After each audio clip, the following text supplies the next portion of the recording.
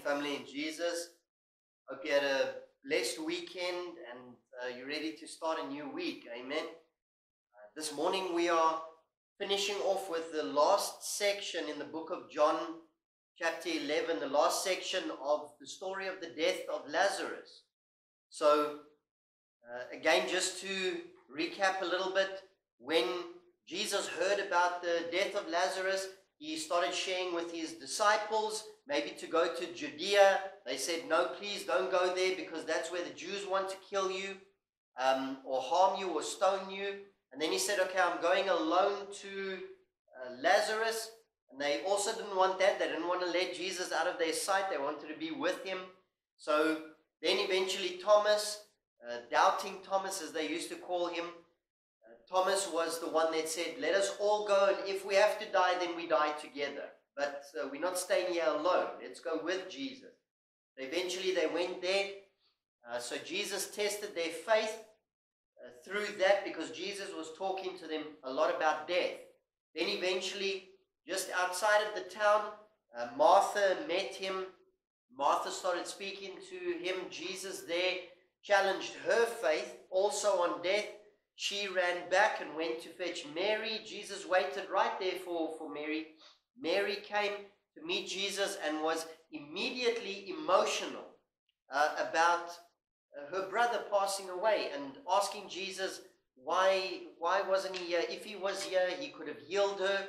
Jesus felt her heart for her brother, for the loss of her brother, and started weeping with her. And then now, we are going to see, so we've seen how the disciples dealt with the news of death and the challenge of faith concerning death. We saw how Martha dealt with it. We saw how Mary dealt with it. And now we're going into the last section. We're going to see how Jesus himself dealt with this. So if you want to follow this morning in the Word of God, we're reading out of John 11 from verse 38 this morning.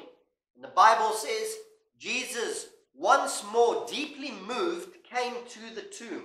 So this is the first time now that since Jesus has arrived there, this is the first time that Jesus is now actually at the tomb. Jesus, once more deeply moved, came to the tomb. It was a cave with a stone laid across the entrance. Now, just in our minds, we can think to ourselves that that is pretty permanent. That seals the deal when it comes to death. If you have been put in a cave, your body has been prepared, and you've been put in a cave, and a huge stone has been rolled in front of the entrance, that basically says to everyone on the outside of the cave that there's nothing happening on the inside. It's dead. There's no life there. So, verse 39, take away the stone, Jesus said.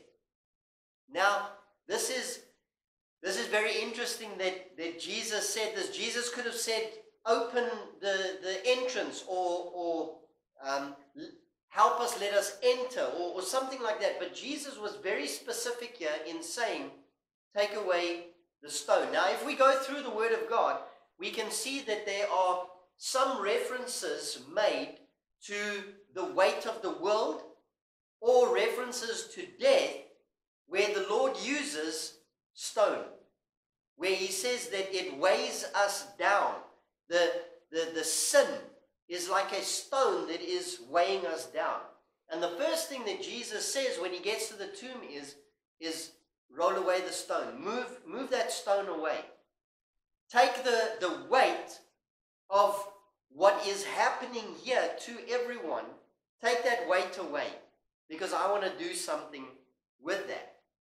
Then the Bible goes on, but Lord, said Martha, the sister of the dead man, by this time there is a bad odor, for he has been there 4 days.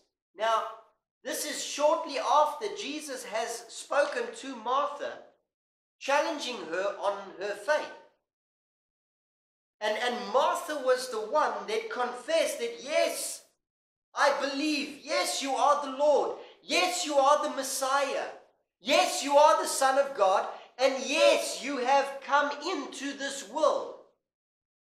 And yet, she's now again the first one to respond on Jesus asking them to take a step of faith. Now, doesn't that sound familiar?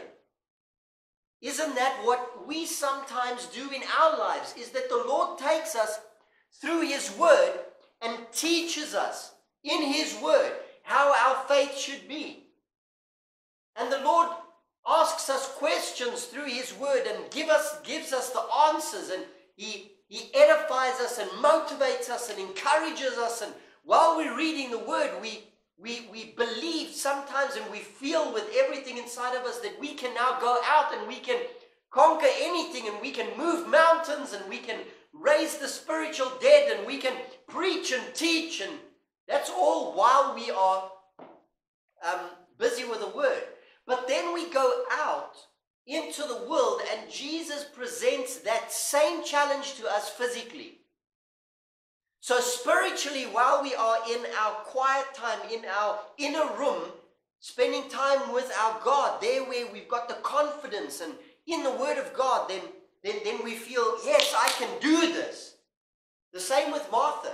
She was far away from the tomb, outside of the town, sitting down comfortably with Jesus, speaking to Him, and that's when she confessed, yes, Lord, you are. Yes, I believe you are the Messiah, you're the Son of God, you've been called into this world, you can do anything. But here, standing in front of the door of death, when Jesus says, move that stone away, Martha is the first one that steps forward and says, Lord, please, he's been dead for 4 days. There's going to be a bad odor there. Saying actually that, Lord, all you are going to find inside there is death. That's all. Now, Jesus never intended to walk into that tomb Himself. He didn't need to. We're going to see now. So, verse 40. Then Jesus said, did I not tell you, He's speaking here to Martha, exactly what we said now. Did I not tell you that if you believe, you will see the glory of God? So yeah, the Lord is now in front of everyone. The Lord is speaking to Martha plainly, without any confusion, and saying to her, Martha, I spoke to you outside, saying to you that if you've got faith, that anything can happen. Why are you saying this? Then the word goes on, verse 41. So they took away the stone. Then Jesus looked up and said, Father, I thank you that you have heard me. You see, Jesus, because of all the time that He spent with His Father, because of not doing or saying anything unless he sees the Father do or say it, Jesus already knew what the Father was going to do through Him there. So that's why He prayed this way in front of the people. Jesus knew that the Father was going to raise Lazarus. And for the first time in that area, the people were going to see the power of the resurrection in Jesus. So this is why Jesus prays this way and says, Father, I thank you that you have heard me. I knew that you always hear me, but I said this for the benefit of the people standing here, that they may believe you sent me. So what Jesus is doing here is, just like that saying where everyone says, yeah, the proof is in the pudding. I'll believe it if I see it. So even before they see it, Jesus is saying here outside, He's saying, thank you, Father, that you have heard me. Because I asked for this a while ago, Father God, but you have heard me, and I'm saying it now out nice and loud so that everyone can hear that you have already heard me. When you sent that messenger to come and tell me that Lazarus is sick, you heard me then. And all this time I knew what you were going to do, but I'm saying it for the benefit of these people, that they will know that you heard me. And then verse 43, when he had said this, Jesus called in a loud voice, Lazarus, come out. The Bible stipulates here, Jesus said it in a loud voice.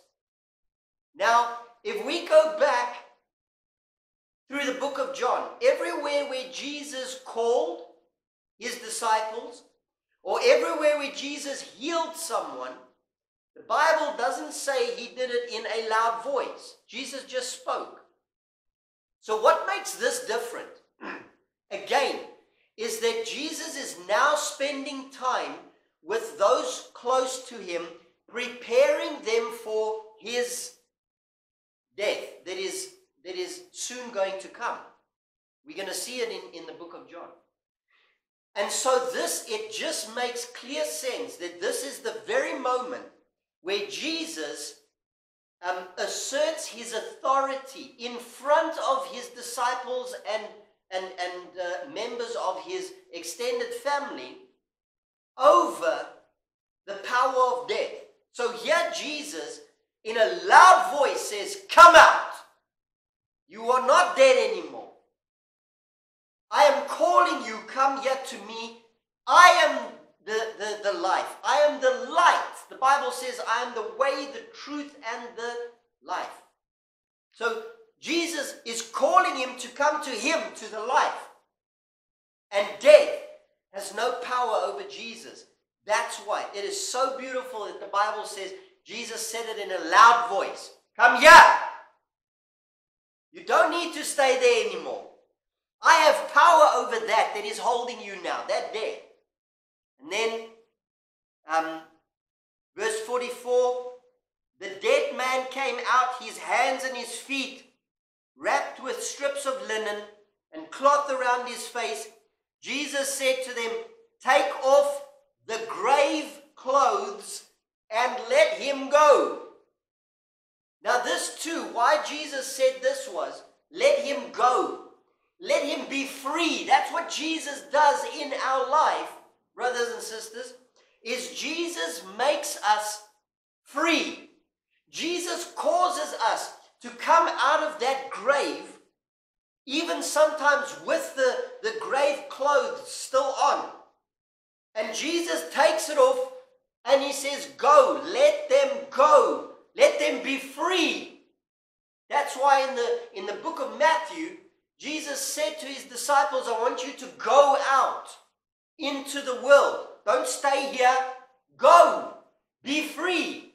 Teach the people about who I am and spread the gospel of Jesus Christ. Let the people be free. They don't have to be in this cave with a stone rolled in front of it anymore. They have been set free by the one who has conquered death. And this, we can see, is so beautiful. Right in the end of the book of John, we'll see this, where they ran into the tomb where Jesus had already been raised from the dead. And what was the very thing that was lying inside the tomb where Jesus was buried? Was the grave clothes. And that's the one thing, family in Jesus, that we can take out of this whole story. That is the one thing that Jesus does not want us to carry. That's the one thing that Jesus does not want us to be dressed with and clothed with, is grave clothes. Jesus did not come so that you and I can walk around dressed with grave clothes. Jesus came to strip us of those grave clothes, make us free, and clothe us with his splendor and his glory and with the Holy Spirit. Amen. So this is such a beautiful piece of scripture, a beautiful ending to this story.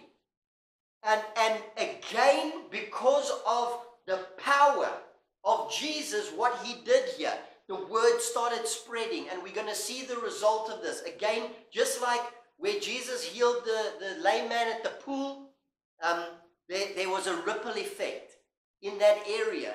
And we're going to see, as we carry on tomorrow through the book of John, we're going to see what the ripple effect was of Jesus performing this miracle, because in those days, if you can remember the story of Moses with standing in front of Pharaoh, and Pharaoh had these men that could cast the spells, and everything that Moses did, they did as well. The magicians did as well. So in this day, Jesus healing people wasn't really something new to the majority of the people there, because they had magicians that could do similar things. Not exactly the healing that Jesus did, but they could perform similar things. But here, what Jesus did here, to raise a man that had been dead for 4 days, and this man is now alive, and there are witnesses that were there when they buried him. He was dead. He was declared gone. And Jesus comes, and all he does is, Jesus didn't even lift a hand to move the rock. He had someone else do it. Jesus just stood there. They moved the stone, and Jesus said, Lazarus, come. You don't belong there. Come out. And I'm thinking almost immediately, someone in that crowd that witnessed that turned around and started running into that town, proclaiming to everyone, you must come and have a look. Lazarus is alive. He's awake. He's moving around. He's gone back to his house to sit down for a good meal. He hasn't had one in 4 days. Amen. So we'll see the ripple effect of this, especially this thing that nobody can replicate, that nobody can do the same as what Jesus did, or to look the same as what Jesus did. So we're going into an exciting piece in the Word of God now, and we'll carry on with that tomorrow. But for now, please, let's pray together. Father God, in the name of Jesus, we thank you, Lord, for this weekend that you blessed us with, and this brand new day that you have given us, Lord Jesus. This brand new week that you have given us. We thank you for the potential that is in this week. We thank you, Father God, for the gifts of the Holy Spirit, for the fruit of the Holy Spirit. We thank you, Father God, for blessing us exceedingly abundantly through the truth of your word. We thank you, Father God, that you are going to do greater things through us, because your Son Jesus said that to us, Lord. He said in his word that these things that I have been doing, you will do them as well, but you will do even greater things. And Lord, we cannot wait for those greater things, and we call them today in the name of Jesus, by the power of the Holy Spirit, Lord, to come, to manifest in us and through us. And we pray, Lord, that our conduct will always be in such a manner that it is worthy of the gospel of Jesus Christ and your kingdom, and that it is edifying to your kingdom and the body of Christ, Lord Jesus. Thank you for everything that you are doing in our lives, that you are giving us, that you are helping us with, that you are teaching us. Love you, Lord Jesus, and we are excited about this week, Lord. Thank you for everything. We pray. We ask this in Jesus' name. Amen. Thank you, family in Jesus. I hope and pray that you have a blessed start of the week, and that you get time to spend with the Lord more and more and more this week.